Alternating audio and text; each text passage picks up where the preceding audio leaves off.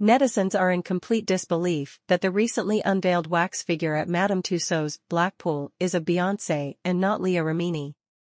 While some wax statues look exactly like replicas of the people on which they are based, some turn out to be quite the opposite. Madame Tussauds Blackpool in the UK recently unveiled two new facsimile figures of the music industry's top stars, Lady Gaga and Beyoncé. The wax figure of the former singer did not attract as much attention as the wax figure of the single ladies hitmaker.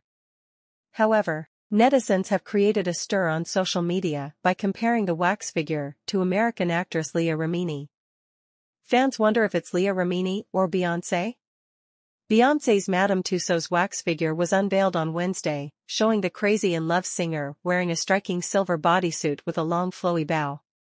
The singer's statue is also equipped with matching silver gloves. Despite bearing a slight resemblance to Beyoncé, most evident by the long light brown blonde hair, fans are not entirely convinced that it is actually her.